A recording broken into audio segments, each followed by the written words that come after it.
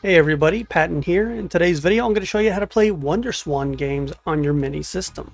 This is one that I've wanted to cover for a while now, and if you're not familiar with the Wonderswan, it was a handheld released by Bandai, and it went from 1999 to 2003. It didn't sell a lot, so it never made it out of Japan, and with the Game Boy Color coming out before it and the Game Boy Advance released after it, it didn't really stand a chance. Nintendo just took over. But it is a neat system, and a lot of the games have been translated in English. It was a powerful little handheld for its time. To recap on how to mod your Mini in Hakchi CE, you want to go to the Kernel tab and install Repair.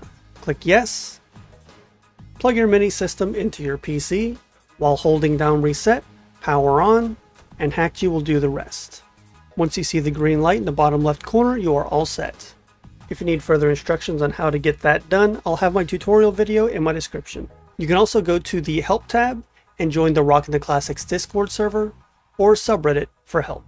Nothing special is needed to get these games run, you just need the appropriate core and the game files. So to begin with, we go to the Modules tab and to the KMFD Mod Hub.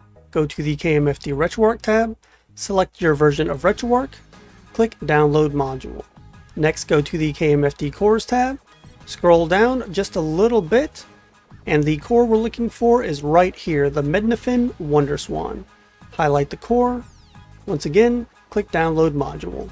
Close out the Mod Hub, go back to the Modules tab, and install extra modules. Put a check mark next to Megadrive Wonderswan and RetroArch, then click OK at the bottom. Once those have finished installing, you should get this done message. Now it's time to add our games. You can leave your games zipped. If they are not zipped, they should be in a .ws file type. We're going to highlight our games, drag them directly into Hakchi. If we take a look at the command lines, you can see they've been changed automatically for us to run with that core. Let's grab some box art real quick. Alright, everything looks good. The last step is to hit this Synchronize Selected Games with Mini button down here, or export to USB if you're using external storage. The games have been transferred over. Let's head over to the NES Classic and take a look.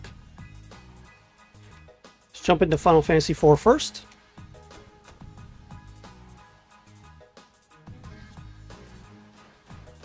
Boots up just fine, and there it is.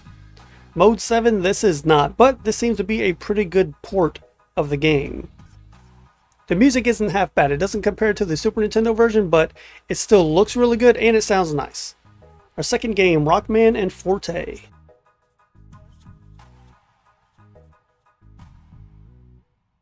This one was released on the first Wonderswan before it came in color. Can you really call yourself a Mega Man fan if you haven't played the Wonderswan version? It's not too bad. I mean, Mega Man looks a little different from what I'm used to, but it seems really solid. It's running really nice. It's very smooth. The graphics are nice. I like the scrolling background. Mega Man looks really angry. I mean, he kind of always looks angry though, doesn't he? At least in the X series. But as you can see, both games started up fine. It's running great. Oh, I like those translucent effects. Very nice. Those are not what I was expecting. That is nightmare fuel. Also, an interesting feature of the Wonderswan was that you can play your games vertically, and you can do the same thing here. If you hit select on your controller, the screen changes vertically. I guess this was for some of the shooters that you may have had on the system. So just a neat feature if you do end up getting into this system. And that's all there is to it. Remember, if you need any help getting this to work, you can go to the Rockin' the Classics Discord or subreddit and ask for help. And that's it for me. As always, thank you guys so much for watching, and I'll see you next time.